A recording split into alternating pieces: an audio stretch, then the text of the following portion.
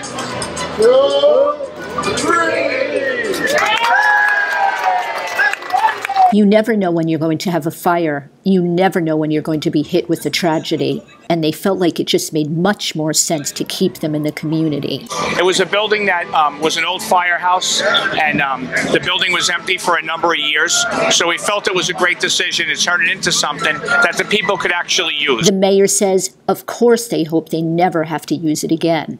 But that's just not realistic. Time will come when we'll have some type of an incident, whether it's one apartment or several apartments. We'll be able to keep them here on a temporary basis, maybe 30 days or less. Versus having them stay in a hotel, that's a lot of money wasting. So he take that money and invested it in this place. Wonderful. This is just wonderful. There's 13 separate rooms, beautifully done.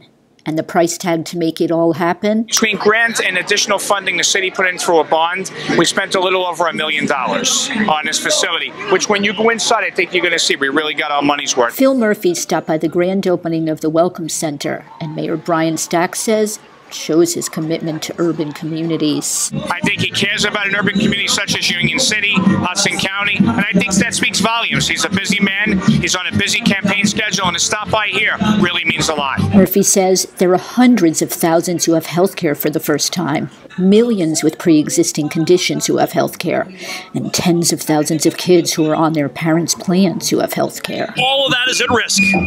Planned Parenthood is at risk. Women's access to contraception, seniors' access to vital drugs. It's all at risk. It'd be really good if the governor and the lieutenant governor could stand up and speak strongly to defend the interests of all 9 million of us in this state. We would be victim state #1 if this health care bill were to be signed into law. It's bad. And when it comes to the criminalization of marijuana, Murphy's stance is largely a social justice one. I am supporting legalization of marijuana. We have the widest white, non-white gap of persons incarcerated in the country. One of the biggest contributing factors is low-end drug crime. Too many of our young people are in the system for low-end drug crimes, and I want to put an end to that. In Union City, Jillian Risberg, Hudson TV.